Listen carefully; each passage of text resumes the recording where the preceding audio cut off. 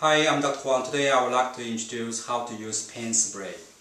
This pain spray, the Chinese name called Zhen Gu Sui. It is a very good product to control, to relieve pain quickly, effectively, and also no any side effect.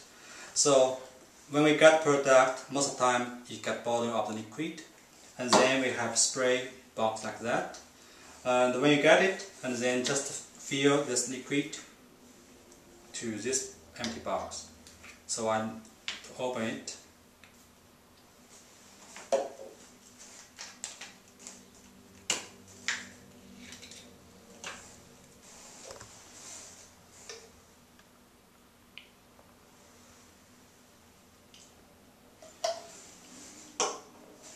Refill it and then put the cap on, and then it's ready for you to use.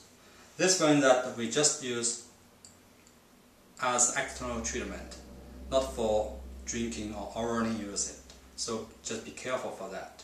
So once we start to use that, usually we just directly go the pain areas. Where's the pain? Where to go? For example, she has pain on the knee, on the elbows. We just prepare.